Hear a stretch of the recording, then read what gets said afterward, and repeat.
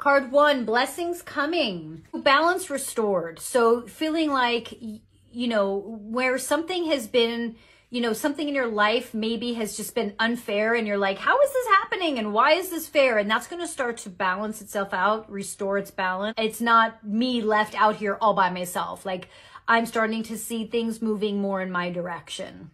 Card 2, blessings coming. Quick change, fast change. So if you've been feeling stuck, I feel things start to pick up and start moving again. But this is in response to things you've been working on. So quick change, fast change, in the direction that you want it to go. Card 3, blessings coming.